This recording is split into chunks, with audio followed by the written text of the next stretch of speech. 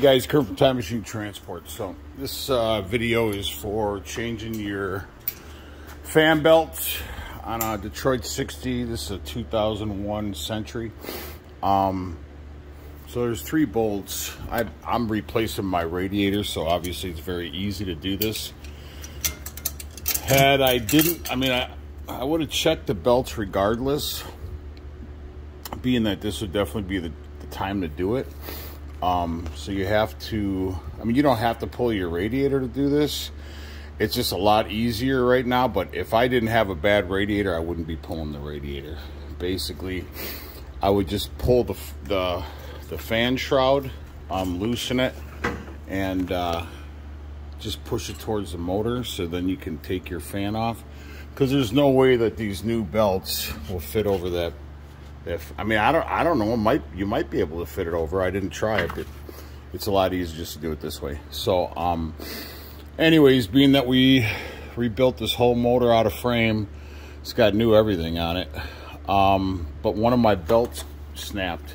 I could take a chance and just let them run, but I'm not. I might as well do all 3 right now.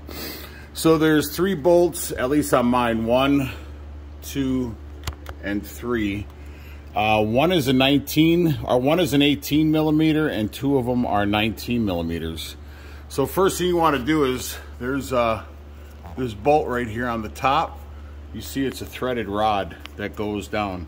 I brought mine all the way up, as you can see right there. If you can see that right there, and I loosened it up. That's your belt tensioner. When I did the head on this truck myself, this bolt actually snapped. So I had to drill it out into this fan clutch housing bracket or whatever.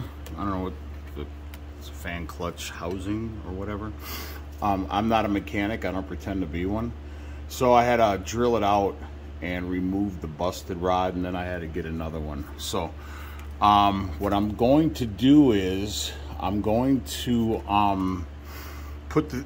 loosen up these 3 bolts, 1, 2, and 3, and the unit dropped. So I pretty much know where my marks are, where I'm gonna bring it back up. But what I'm going to do is, just for shits and giggles, I'm gonna put anti-seize on that thread. I'm gonna pull it out and do that. So now this easy with the 3 belts. So I'm gonna put you on pause. I already dropped it. As you can see, my belts are loose and they're just gonna pop off like so. Like I said, these belts don't look too bad. I'm gonna keep them for spares in the truck just in case. And I'm gonna install the 3 new ones. But I'm gonna go get some anti-seize and put it on that thread. I'm gonna put you on pause. All right, if you don't know what anti-seize is, that's the stuff we use. You can get it pretty much at any AutoZone or O'Reilly's, Amazon, all over the place. So I took the bolt out, and all I'm gonna do is apply a good portion of it. Sorry.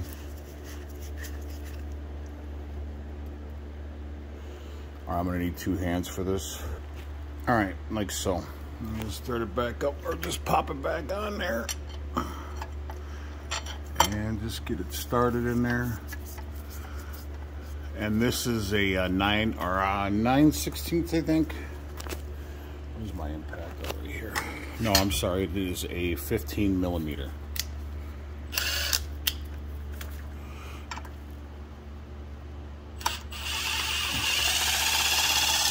I'm not gonna get crazy because I still gotta tension the belts. So that's that. Now I'm gonna go ahead and put the 3 belts on and put you on pause. All right, belts are on. Just make sure you stay in your tracks. And now I'm gonna go ahead and grab a pry bar, and or I might just see if I can push it up and tighten it up real quick. All right, guys. So pushed it up a little bit. Now my belts are in line, and then what you're gonna do is you're gonna use an impact. And you're basically going to suck it up. I can see my old mark right there.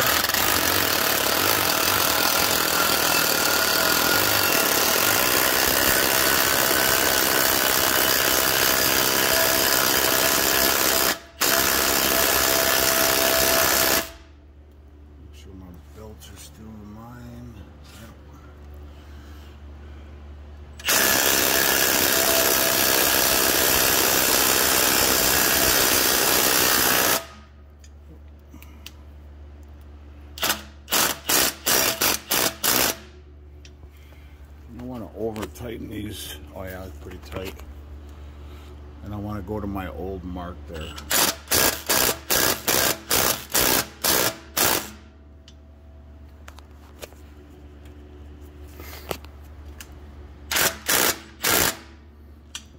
Too far.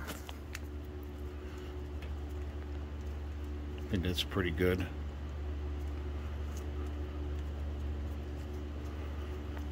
I want to make sure that the tension is even. I mean, like I said, I'm not a mechanic, but that looks pretty good. And I am on my old marks. So that's pretty much what that rod is for. That's why I wanted to put anti-seize on it. So if I ever have to do this again, it's fairly easy. It won't get stuck on there. And then I'll just tighten up the 3 bolts, put my fan shroud back up, and then put my fan on, or my blade on, fan on, whatever.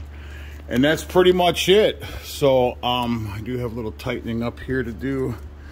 Last time this truck shakes, and she wore a hole through this coolant line, so that goes to the water pump. So anyways, I think that's pretty much it for this. So fairly easy, way easier if you're doing it when your radiator's off. Anyways, that's pretty much it. Please like and subscribe to the channel. Ciao.